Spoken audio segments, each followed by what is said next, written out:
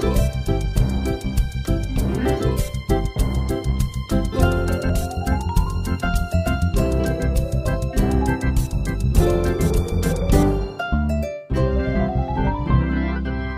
and welcome to another Looney Tunes commentary.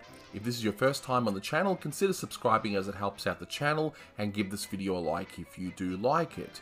So this is a commentary for To Duck or Not to Duck, released in 1943. It's the 396th in the series and it's directed by Chuck Jones. You can find this on the Looney Tunes Golden Collection Volume 6 DVD set. It's also available in high definition on HBO Max. It's also in the public domain, so you can pretty much find it everywhere. And this is a very special commentary, as I have with me today not one but both of my kids this time. It's school holidays after all. So please say hello to Lily and Jack. Hi. Hello. So yeah, with this cartoon, I just want to point out two things. This is the first Elmer and Daffy short. I mean, then we all know there's going to be plenty of those to come. And the referee that you'll see later on, I'm going to discuss then. So guys, you saw this one for the first time, yeah? Yeah.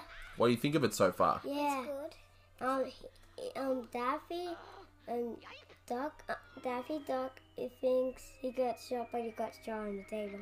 Yeah, his tail kind of looks like a matchstick, doesn't it? Like it... And the dog in the spot gets him, and then he Daffy Duck's open his mouth.